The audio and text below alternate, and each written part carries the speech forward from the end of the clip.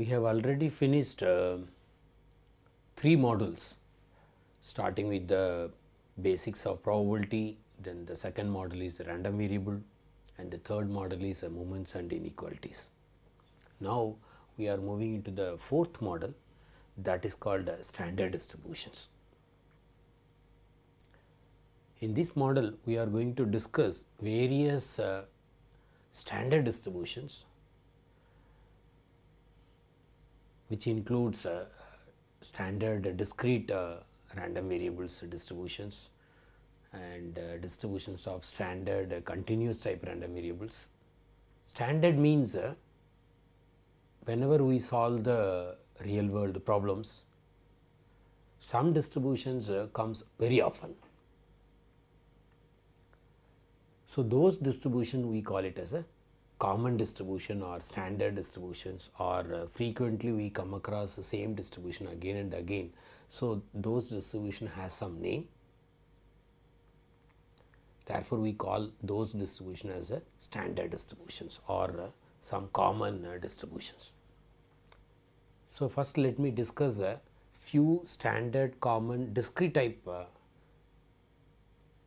random variables whose distributions and also the moments, in particular for mean and variance.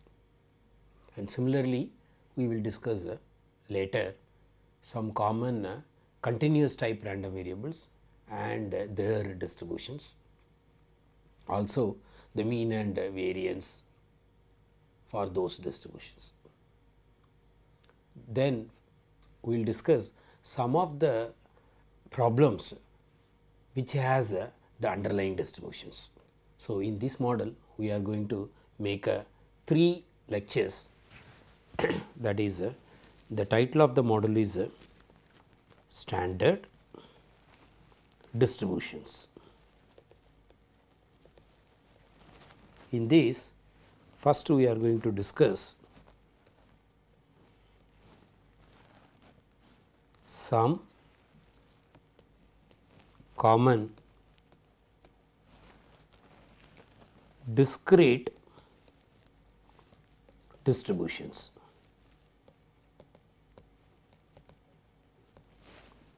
Second, we are going to discuss some common continuous distributions.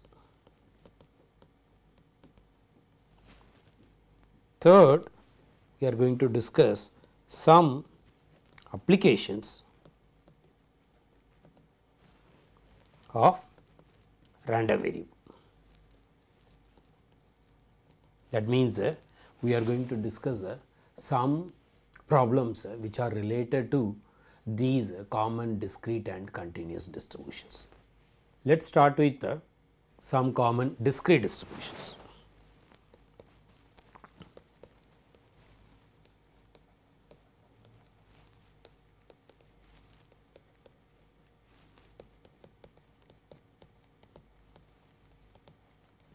The first one which we are going to discuss, that is called a constant random variable.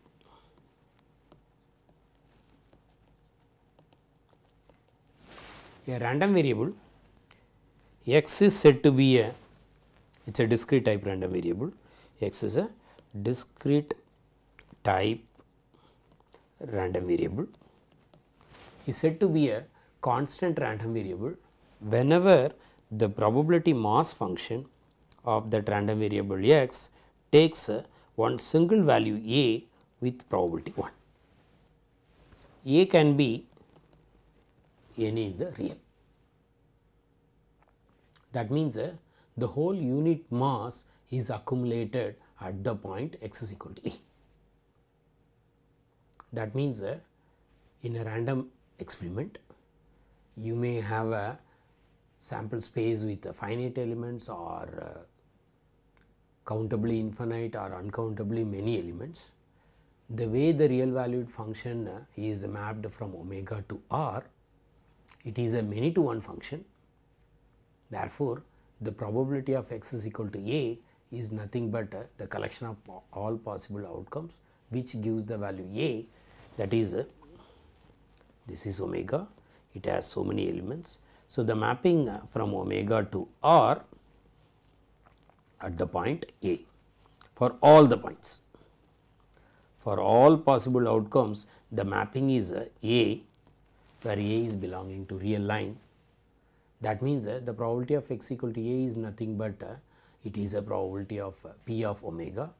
From the Kolmogorov axiomatic definition, we know that the P of omega is 1. Therefore, it is going to be a probability of x equal to A is equal to 1. That means all other points, if you go for the inverse image, whose mass is going to be 0. You can draw the CDF of this random variable. Suppose A takes some negative value, then the f of the CDF is going to be 0 till A. At the point A, it becomes 1 and it will be 1 till infinity. That means the CDF has only one jump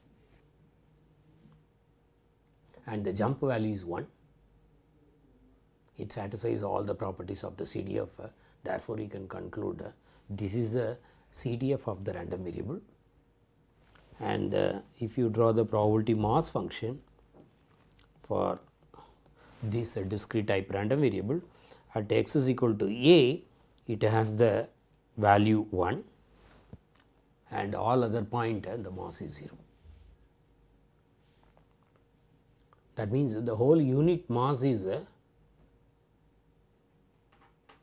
accumulated at only one point. Therefore, it is called a constant random variable. That means any constant can be represented as a random variable with the probability 1 at that point. It is a very important result.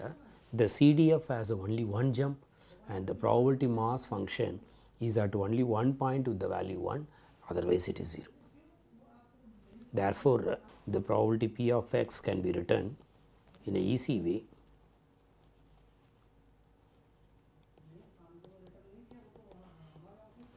It is equal to 1 when x is equal to A, it is equal to 0 when x is not equal to A. So, this is a probability mass function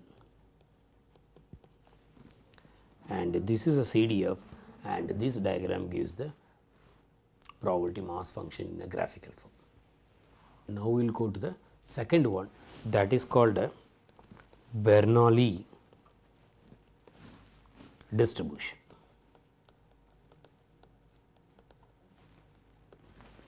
A discrete type random variable is said to be a Bernoulli distributed random variable when the probability mass function takes a value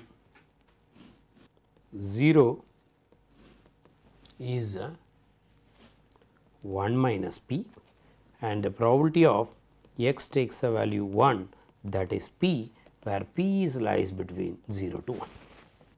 Otherwise, it is 0. That means, the probability mass function p of x, it takes a value p of x is p when x takes a value 1 and 1 minus p when x takes a value 0, otherwise it is 0.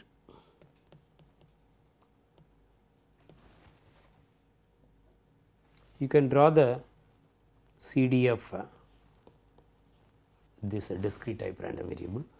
X takes a value 0. So, till 0 it is 0. At 0 there is a jump of height 1 minus p.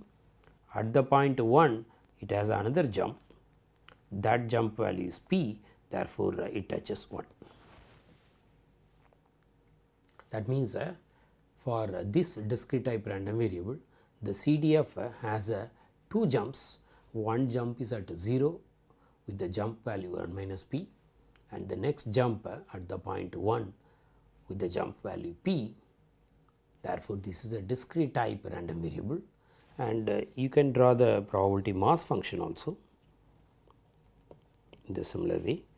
So, at x is equal to 0, the height is 1 minus p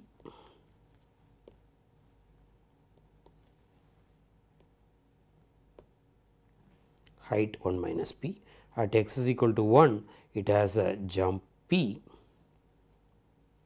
It depends on p is going to be less than 1 by 2 or greater than 1 by 2. Accordingly, you will have a 1 minus p with the shorter height and the p is taller comparing to the mass at the point 0.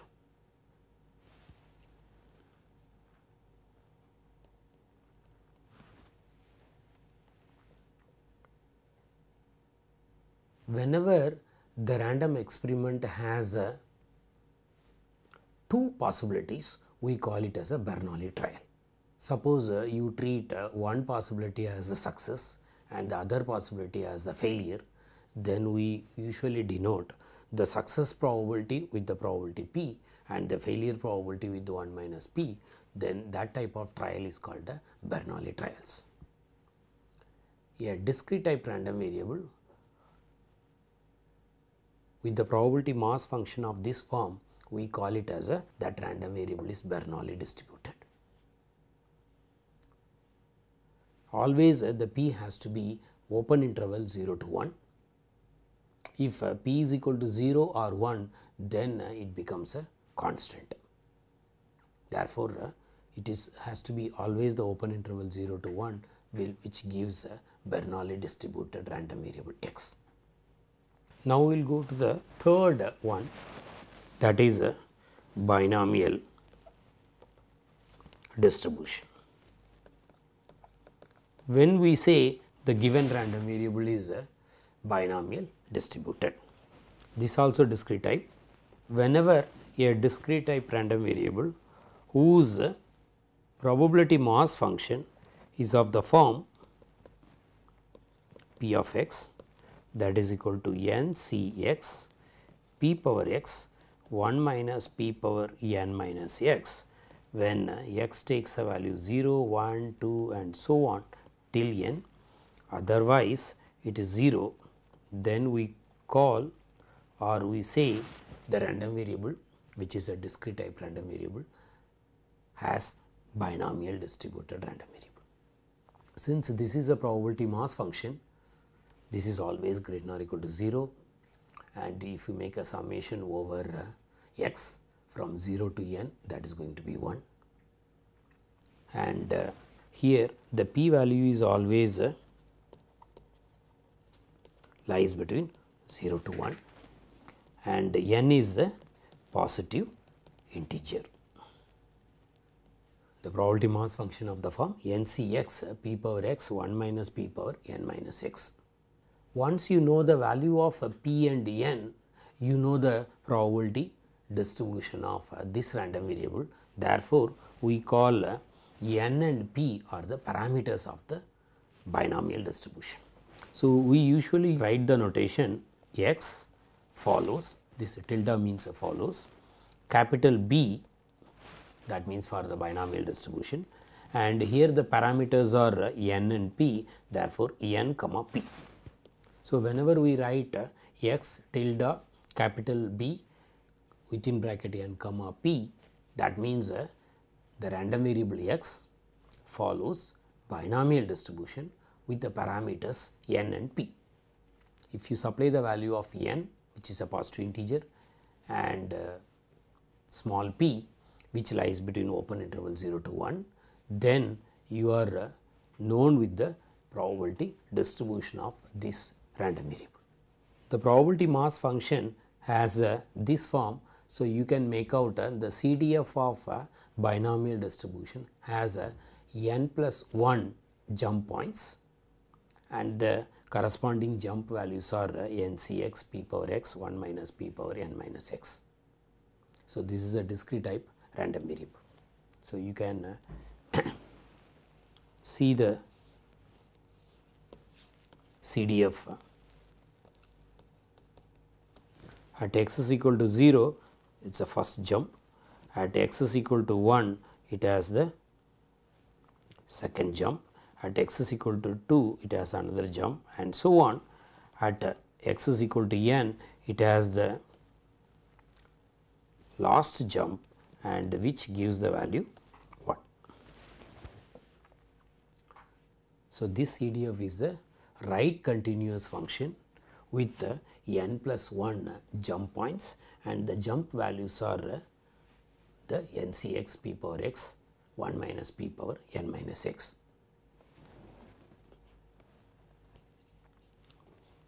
As a special case, when n is equal to 1, then the same random variable is going to be, say it as a binomial distribution with the parameter 1 comma p, that is nothing but a Bernoulli distribution.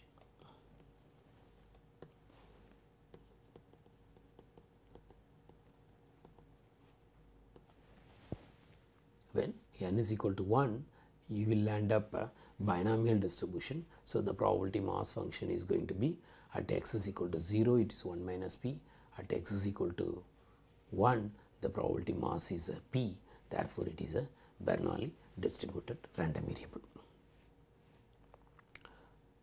One can create a binomial distribution with the help of a Bernoulli distribution, that is whenever you have a random variable. Second remark, we can treat this as the first remark. The second remark, whenever you have a Bernoulli distributed random variable with the parameter p for n such random variables, if you create one random variable as a sum of xi's, I is equal to 1 to n, that means each random variable is Bernoulli, that means either it takes a value 0 or 1, and if you create a random variable of sum of n such Bernoulli distributed random variable, and you can make the one assumption all are independent random variables. In detailed, what is the meaning of those n random variables are independent and what are all the properties going to be satisfied, that will be discussed later, but now you can keep the assumption xi's are independent random variable, that means it is they are mutually independent random variable. Then one can conclude the capital X is the summation of xi's. So, now the possible values of x is going to be 0 to n, because each xi's takes a value 0 or 1. Therefore, sum of n such Bernoulli distributed random variable, the possible values are going to be x, and you can get the probability mass function. It is x takes a value small x, that is going to be ncx p power x 1 minus p power n minus x, when x takes a value 0 or 1 or 2, so on till n. That means suppose you say that x takes a value small x, that means out of n such Bernoulli trials you are getting x with the probability p, and the remaining n minus x you got the failure, that is 1 minus p power n minus x with the possibilities of ncx ways. Therefore, the probability of x equal to small x is going to be ncx p power x 1 minus p power n minus x. So, this is going to be a probability mass function of binomial distribution. Therefore, one can conclude if you have a n independent Bernoulli distributed random variables with the same parameter p for the Bernoulli distribution, then the sum of n independent Bernoulli distributed random variable becomes a binomial distribution with the parameters n and p. So, we can say x follows a binomial distribution with the parameters n comma p. So, this is a way one can create the binomial distribution with the help of a Bernoulli distribution. As a third remark, we can go for finding what is the MGF of binomial distribution. Suppose x follows a binomial distribution with the parameters n and p, you can find MGF of binomial distribution, that is nothing but expectation of e power x times t, that is same as since it is a discrete type random variable. So, it is going to be summation e power x small x t and the probability of x takes a value small x, and the possible values of x are from 0 to n. So, you substitute all the values, that is x equal to 0 to n e power x times t, and the probability of x equal to small x is n c x p power x 1 minus p power n minus x. Now, also you do not need to expand and simplify and so on. You can keep p power x and e power x t together. Therefore, this is nothing but summation x is equal to 0 to n n c x e power t times p whole power x and 1 minus p power n minus x. Therefore, the MGF of binomial distribution is p e power t plus 1 minus p the whole power n. Using a binomial summation, you can get MGF of binomial distribution is p times e power t plus 1 minus p power n. What is the use of MGF? Once you know the MGF, you can get all the moments by successive derivative. If you want to find out only mean, you can use the mean definition and you can get the mean. Suppose you need many moments, then better you can find the MGF first, then successive derivative, and I have already explained from the moment generating function how to get the moments of order n. So, you can use that and find out the first order moment, second order moment, any nth order moment. So, in particular, if you want to find out the mean of this random variable,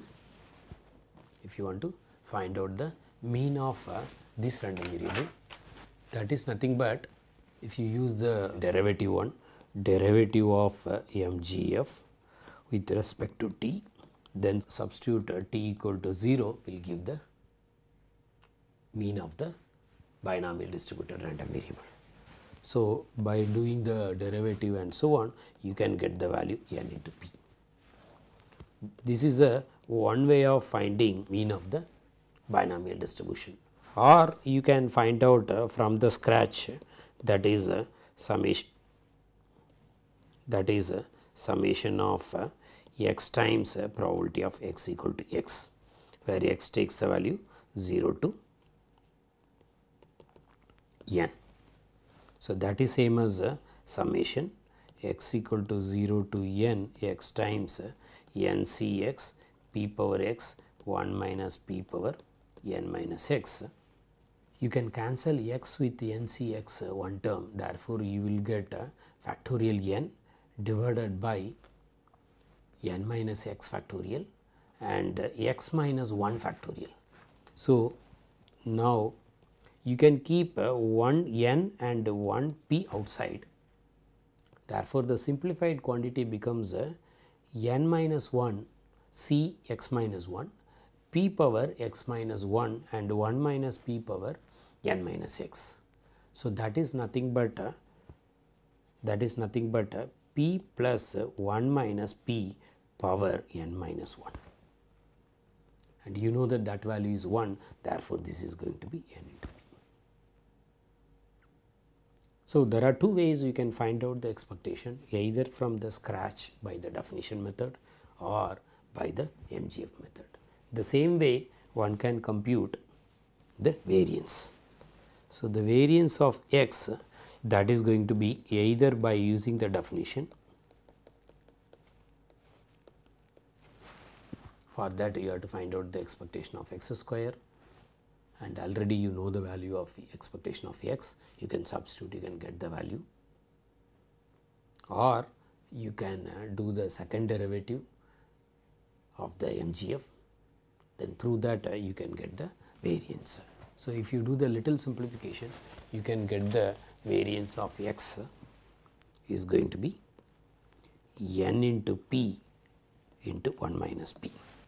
For that you can do the other method, that is you can find expectation of x square, that is nothing but second derivative of mgf of x with respect to t twice, then substitute t equal to 0.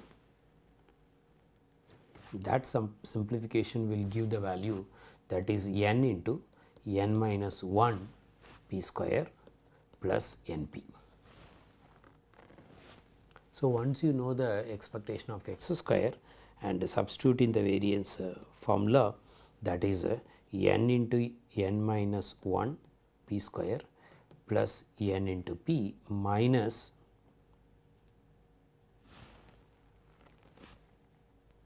n p the whole square. So, you simplify that, you will get the value, that is n into p into 1 minus p. So, this is the way one can get the variance of x for the binomial distributed random variable. There is another observation. If you draw the probability mass function of a binomial distribution, for n is equal to x is equal to 0, you will have some height. For x is equal to 1, you will have another height. For x is equal to 2, you will have a more height, and so on. Then it will be keep decreasing.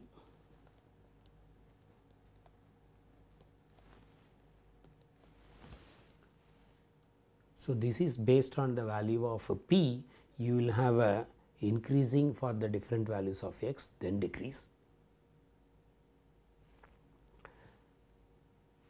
For p is equal to less than half, you will have a more increase in the first half, then it goes decrease. For p is greater than 1 by 2, you will have a less heights in the beginning and more heights in the second half. If p is equal to 1 by 2, then you will have a very symmetric of increasing and decreasing over 0 to n. And for n is equal to even, you will have a 2 heights. For n is equal to odd, you will have only one height. That is the way the values are going to be keep increasing, then it will decrease. I have just drawn one diagram for probability mass function for some n and some p. The importance of the CDF graph is from the finite number of data, and if you draw the cumulative distribution graph, if that graph is same as the CDF of binomial distribution, then one can conclude the data follows binomial distribution. Not only from the CDF, one can do the observation from the probability mass function also. That means if you draw the histogram of the values of the data over 0 to n, and the probability, the histogram look like the probability mass function at some points, if it is almost same, then you can conclude that the data also follows binomial distribution. Therefore, one should always know the CDF and the probability mass function for a discrete type random variable. Similarly, for a continuous type random variable, one should know the CDF as well as the probability density function of a continuous type random variable. So, both the things are very useful when you have a data in the first, then you can identify what could be the distribution.